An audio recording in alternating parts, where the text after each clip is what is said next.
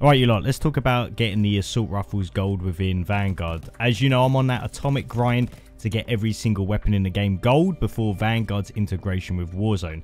That's the plan anyway. It's going to come out in a few months, and that's what I'm going to plan on doing. So I'll be doing a mini series on every single gun that I actually get gold, and I'm going to be telling you the best loadout for it on Vanguard's multiplayer. Now, getting the assault rifles gold is relatively easy, but it's just way more grindy. I don't think I've ever kind of expected this kind of grind in any Call of Duty, but you have 10 challenges you need to complete. But of course, you'll need to get this weapon max level to have all of the challenges available, which is, you know, the downfall of it, like any other Call of Duty when you're trying to grind gold for it. First thing is, make sure you're using a operator for that type of gun that's going to give you bonus experience. I think there's only a few here that do give AR experience, so as you level him up, he's going to give you STG experience, and I'm pretty sure that you get bonus experience when using his favorite gun. That, in combination with any double weapon XP tokens that you've got, is one of the annoying things of leveling gold for a certain gun. Now let's go over some of the challenges. The first gun that I actually got gold was the Itra Burst. Now I want you guys to actually bear in mind right now that a few of these challenges are going to be glitched for you. The STG, for example, wasn't tracking stuff. I think this is happening with quite a lot of people as well. Some challenges are going to work, some aren't. You know, there's challenges here with like the grenade launcher where that's not tracking properly. So if it's not working, just leave it alone until it gets patched and just come back to it. I had a challenge for the automaton, which basically said that I needed to equip a assassin proficiency perk. I go to the proficiency, there isn't anything here called assassin. Bit weird, obviously a glitch that they're going to have to patch through. So if you come across a challenge on a gun that's not working, just skip past it. And the very first challenge that you need to do is get 400 eliminations with a gun.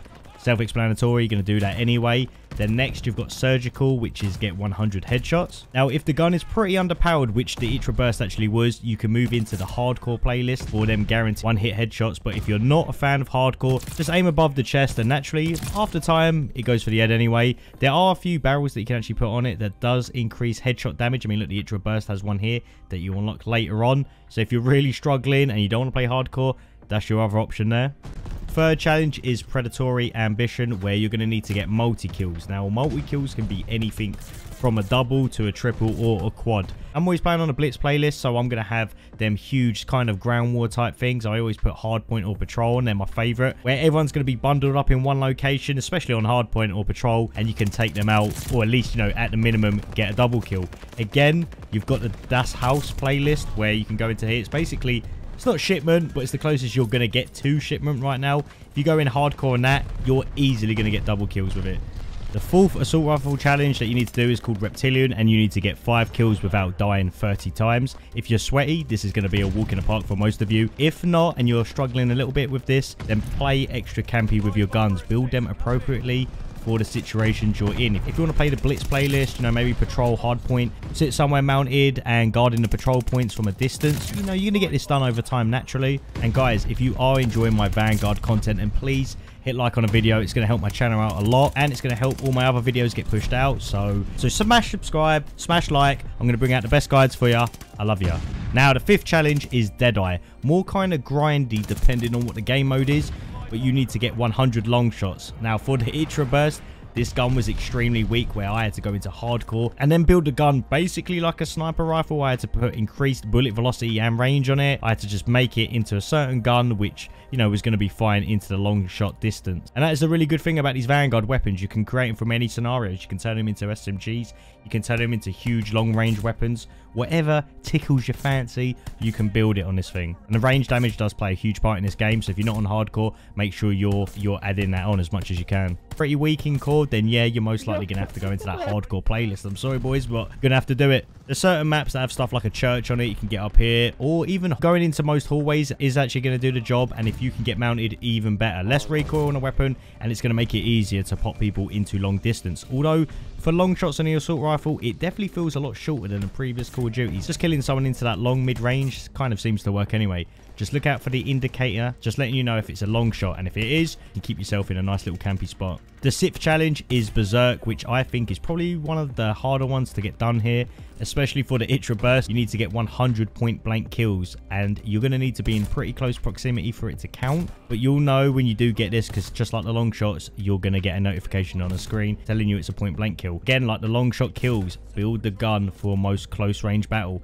increase the fire rate, adding recoil boosters on it, any barrel that you can find that's going to increase the fire rate, stuff like that, which is going to kill people quicker in close proximity. There is a map called Das Haus, which will be absolutely clutch for every challenge pretty much. The spawns are pretty messed, and it does make it a little bit easy. If you are going into hardcore, slap on ninja so your footsteps are silent, and just run around flanking snipers around the map, using recons and UAVs to give you a heads up where people are. If you've got a few campers, you can normally sneak up really close to them and pop them off with that. The 7th challenge is Wildcat. Very easy. You just need to get 250 eliminations with 10 attachments. Not really much else to say. Slap on every attachment and you're good for the grind. Now, the 8th, 9th, and 10th challenge are going to be a little bit different from what we've seen in other Call of Duty games, and it does make these challenges even more grindy than what they are. These challenges make you build the weapon with certain attachments and then give you a challenge. For example, the Bloom challenge, I'd have to build the Itra. I'd have to build this gun with the attachments that it was showing me and then get hip fire kills with it. But I do suggest doing multiple challenges at once. So let's say you're getting point blank kills along with the Bloom challenge, then it's perfect. Hip fire kills, point blank range, and you know, you need to get 100 kills with both. 2 birds, 1 stone. Looking at the 9th challenge, I needed to get aim down sight kills with certain attachments, some being with proficiency perks and others being like a barrel or stock change. And now some of these challenges on these guns do vary. I mean, you've got some that are quite easy, something that'll be like, you know, maybe you got to get hip fire kills, and then with the bar I had to get 100 bullet penetration kills with certain attachments. And I mean, compared to getting hip fire kills or long shots, some people would consider this and a lot harder. So be prepared for these challenges, guys. You want me to bring mini guides on stuff like that, like, you know, how to get 100 FMJ kills with the bar? I can do it for you. If you need it, just leave a comment and I'll make it. The 10th challenge on the weapon that I was getting was called Death Artist, and I needed to get quickscope kills with certain build attachments. Quickscoping meaning I needed to aim down sight and within a few seconds of that time frame get a kill, and it was a little bit painful seeing how the time for the kill with this weapon actually does suck anyway. But in hardcore and overtime I got it completed, and once you finish them all, you've got gold for your selected gun. The AR challenges are not too bad, but they're extremely grindy. I do think the hardcore playlists and that Das Haus map is going to come in clutch here. Obviously, when shipment's available, it's going to be even easier. But if you're a fan of the content I'm bringing out, then make sure you smash like, make sure you subscribe to me. I'm going to be going over all of the builds after I got the guns gold, so you can see what crazy attachments I actually was using on these guns. I mean, this is the Itra burst. I've made it basically full automatic. And is it meta? Well, you're just going to have to wait for me to release a video on it. I'll be covering SMGs, shotguns, LMGs, and launchers. Actually, in fact, boys, I've got to tell you something, actually. The MK11 launcher, I've almost got every single triple kill. I mean, what was it? I needed 50 triple kills for this. I need 2 more, and I'm done with this thing. Jesus Christ. The launchers, I don't know. They're painful right now, but I'll go over them in another video. If the video's helped, let me know. And as always, I'll see you lot later.